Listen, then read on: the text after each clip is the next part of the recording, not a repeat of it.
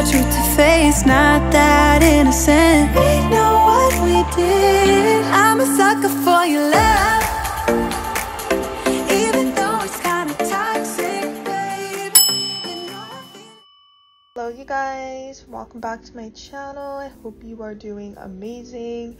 I want to take you with me to my everyday makeup routine and share with you guys some of my techniques, so stuff that I do for my lips, my eyebrows, and how to change the color and all that stuff. And yeah, hope you guys enjoy.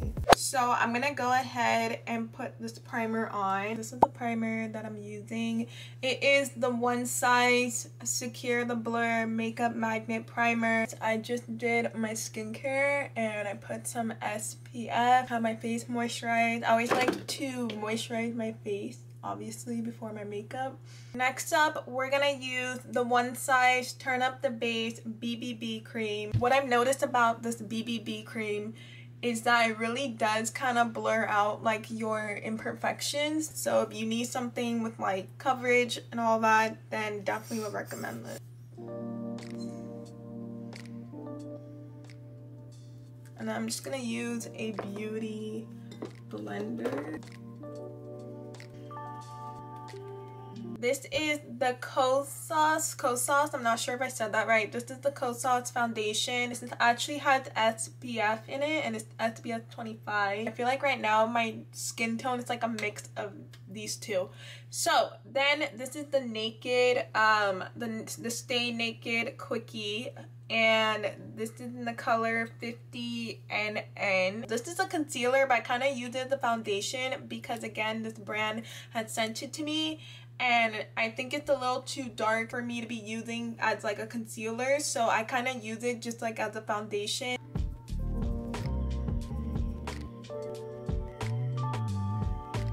I use the Soft Matte Concealer by Revolution. It's the In Real Life Filter Finish in the shade C4.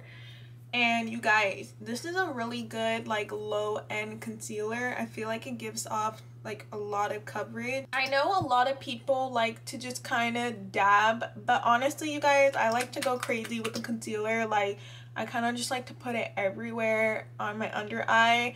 I have some dark circles and I feel like I need to get as much coverage as I can. And then sometimes I put a little bit in here. I should have done my eyebrows first. Actually, I'm gonna do my eyebrows before I blend this in, and then I'm gonna finish the rest of my concealer. Guys, please excuse me, I broke my palette.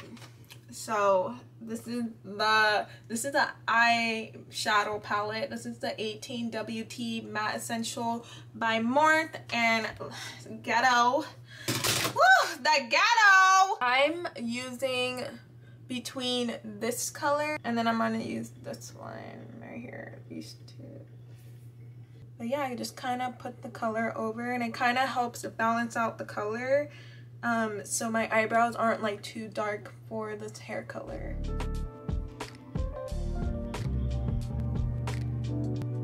Now we're gonna move on to the concealer. Back to this. I feel like when I do this, it gives a more crisp look to my eyebrows. And I feel like it just makes it very like sharp. And I like that sharp look. So I don't know. I know some people don't really touch concealer around their eyebrows, but this is how I do it and I like it. I'm gonna fix it, you guys. If you see like anything funny sticking out, trust me, I'm gonna fix it. Then I also like to do it here because when I do my concealer and then when I do the contour, I feel like this really makes it snatch. I'm gonna go ahead and blend the concealer so it doesn't look too obvious that I'm wearing concealer.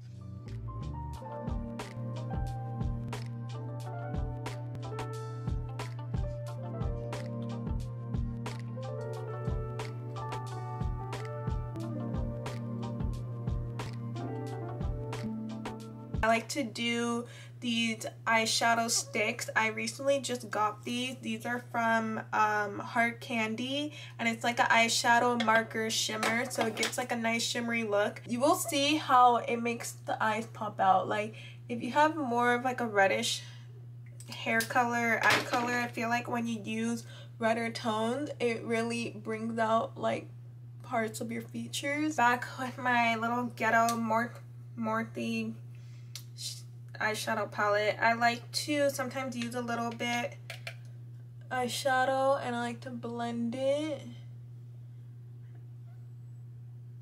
I'm just gonna use a little bit, nothing crazy. And then sometimes I like to use this color too, so it's not like too red. I like that reddish, light reddish brown color.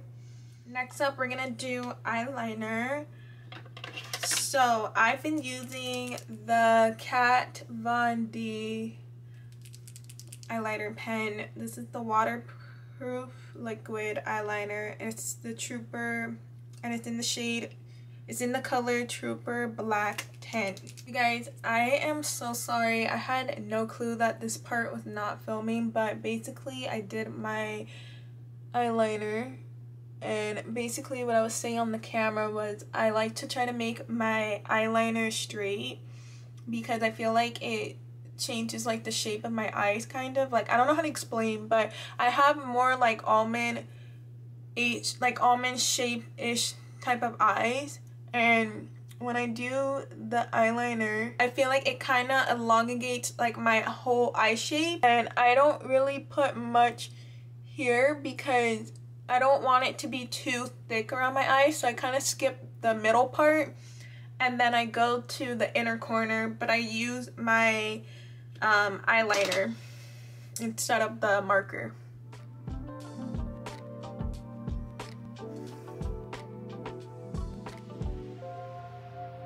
I'm just gonna lightly dab this on.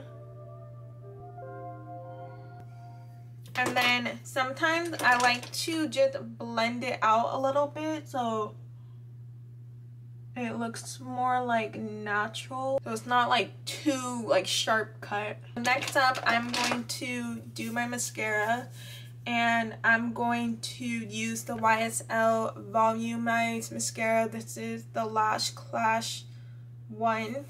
It's so bomb. Now you guys, I'm so excited to show you this technique that I found from TikTok.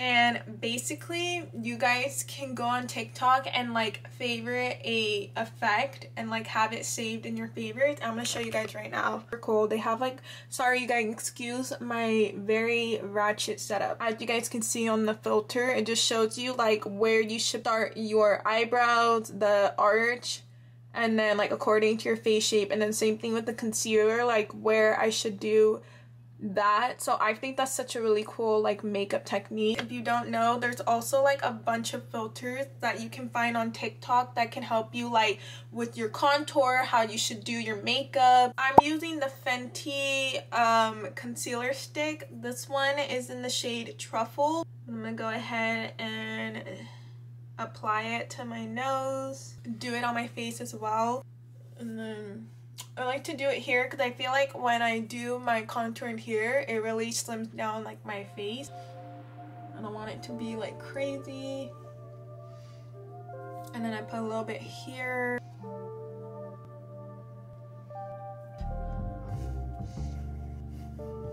And I also like to put my bronzer. It's this gold bronzer. It's called the Bronze Goddess. I just like to take my finger and then dab it into my nose and rub it in a little bit, because then it really kind of snatches your nose more. If you want to give your lips like a more fuller look, and I think personally for me, I have a very like oval like, and it's not a bad thing if you have the same like lip shapes like naturally with me. It's not a bad thing, but I personally like the look of having that very like shaped look and also like a fuller look. I'm using the Morphe, the Morphe Soulmate color.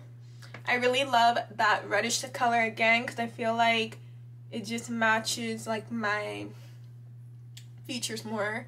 And I like to do a combination of like a light lip gloss and then like kind of like a darker lip liners. When you do this technique, don't start from the corner of your lip. You're supposed to start here and then go around, which I'm going to show you guys.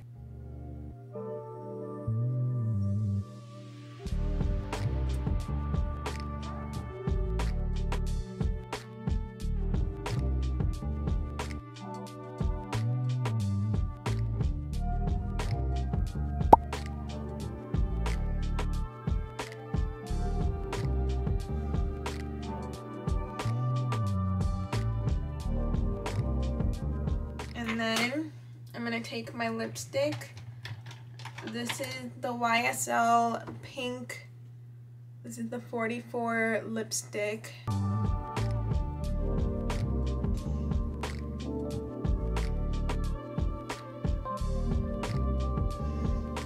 Now I'm gonna move on to my blush. So this is the Kylie Printed Powder blush. I feel like it gives off a nice feminine look. This is the Huda Beauty Pound Cake. They sold out so much when I first bought this, so I was initially trying to get the translucent powder, but this is the Easy Bake shade. I'm gonna go ahead, I'm gonna let it bake on my face for a few minutes, but I'm gonna take this out and then I'm gonna dab it all up here.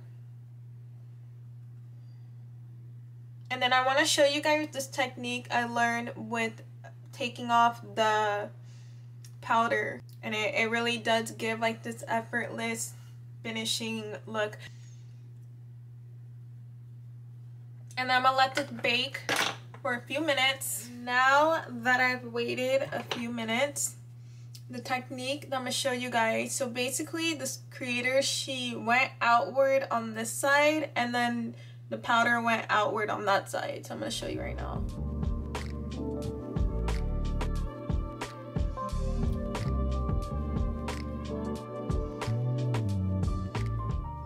She said it like created more of a smoother look. And then I'm going to just basically go back and retouch some stuff so I can get the final look right.